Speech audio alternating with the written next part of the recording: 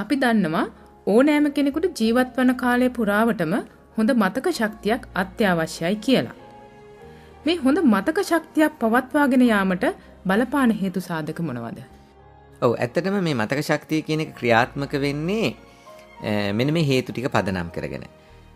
ජීවිත කාලය පුරාවටම මතකය හරිම වැදගත්. අපි දන්නවා වයසට යනකොට මතකය ගිලිහිලා යනවා. ඒ කියන්නේ මොලේ සෛලවල තොරතුරු නැති වෙනව නෙමෙයි, තොරතුරු ලබා ගැනීම හැකියාව නැතිවීමට.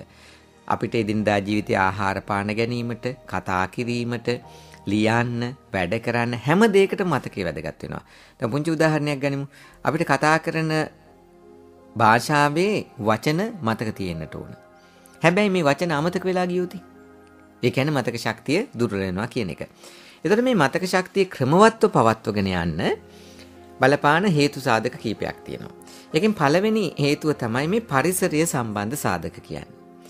අපි ජීවත් වෙන පරිසරයේ තියෙන යම් යම් සාධක අපේ මතක ශක්තිය වර්ධනය වෙන්න බලපානවා. උදාහරණයක් හැටියට අපි හිතමු නොසන්සුන්, නිරන්තර ශබ්ද වැඩි, කලකෝලාහල සිද්ධ වෙන, පරිසරය දූෂණය වෙච්ච තැනක ඉන්නවා නම් අපිට මතක ශක්තිය අඩු වෙනවා. හැබැයි අපි පිරිසිදු පරිසරයක් තියෙන, හොඳ වාතාශ්‍රයක් තියෙන, සිත් ගන්නාතුළු තැනක ඉන්නවා නම් හොඳ මතක ශක්තියක් ඉබේම ඇති වෙනවා.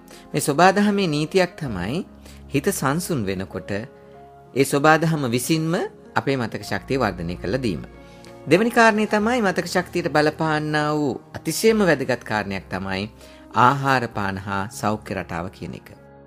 හොඳ මතක ශක්තියක් පවත්වගෙන යන්නට නම් අපිට අත්‍යවශ්‍යයි හොඳ නිරෝගී ආහාර. ඒ කියන්නේ සෞඛ්‍ය සම්පන්න ආහාර. දැන් වර්තමාන ලෝකේ හුඟක් අය හිතනවා මේ පෝෂ්‍යදායී ආහාර වැඩිපුර ගත්තාම හුඟක් ප්‍රශ්න විසඳෙනවා කියලා. පෝෂ්‍යදායී ආහාර හැම වෙලාවකම සෞඛ්‍ය සම්පන්න ආහාර නෙමෙයි. හැබැයි මතක ශක්තිය වගේ එකකට බලපාන්නේ සෞඛ්‍ය සම්පන්න ආහාර.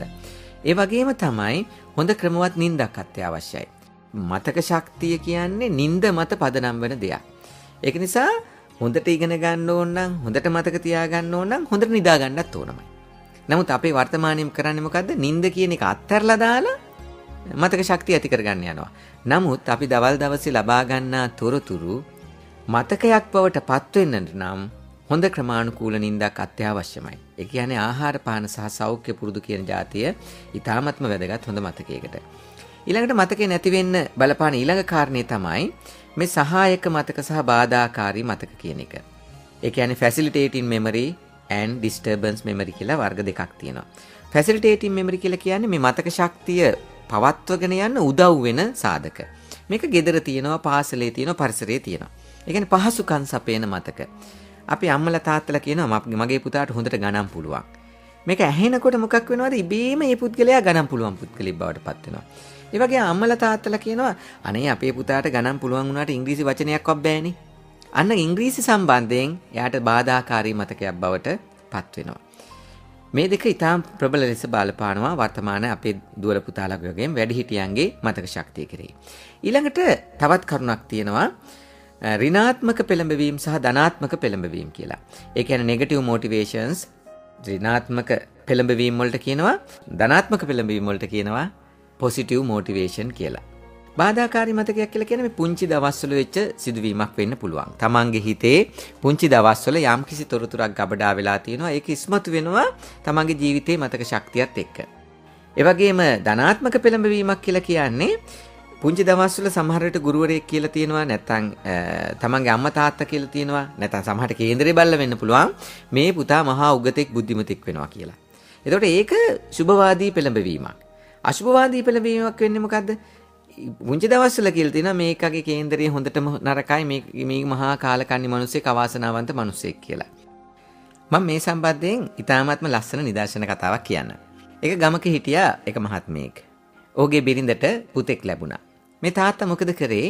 මේ පුතාගේ උපන් වෙලාවත් අරගෙන නැකත් මහත්මයෙක් බලන්න ගියා. මේ නැකත් මහත්මයා බලන්න ගියාම නැකත් මහත්මයා කේන්දරේ බල්ලා කිව්වා මේ පුතා හරීම අවාසනාවන්තෙක්, හරීම කාලකන්ණි මිනිසෙක්.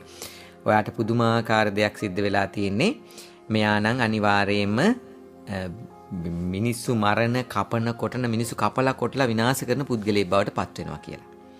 මේ මහත්මයා සද්ද නැතුව ආවා, ගෙදර ආවා. ඊළඟට ඔහුගේ බිරිඳට තවත් දරුවෙක් ලැබුණා. එයත් පුතෙක්.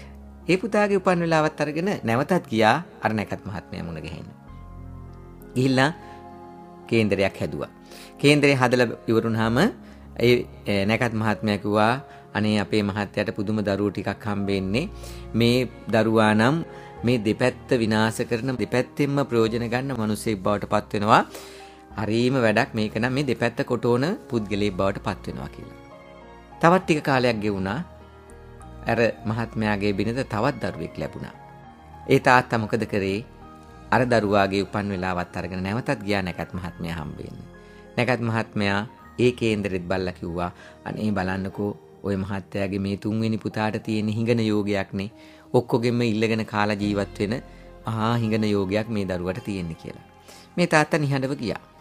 මෙන් කාලයකට පස්සේ එක දවසක් නගරේ මේ මහලු පියා ඇවිදගෙන යනකොට අර නැකත් මහත්මයාත් ඊටාත්ම වයසට ගිහිල්ලා අසරණ පුද්ගලයෙක් වෙලා පාර යනවා දැක්කා. දැකලා මොකද කරේ? අර මහලු පියා මොකද කරේ? මේ නැකත් මහත්මයාව තමන්ගේ ගෙදෙට්ට එක්කන් ගියා. මහා මාලිගාවක් වගේ ගෙදෙට්ට. එක්කන් ගිහලා වාඩි කරා. වාඩි කරලා කෑම බීම සංග්‍රහ කරා.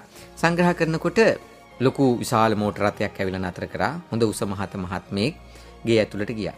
එතකොට අර නැකත් මහත්මයා ඇහුවා මේ කවුද? එතකොට අර පියා කිව්වා ඒ මගේ ලොකු පුතා. එයා තමයි මේ පළාතේ ඉන්න හොඳම හෘද රෝග විශේෂඥයා.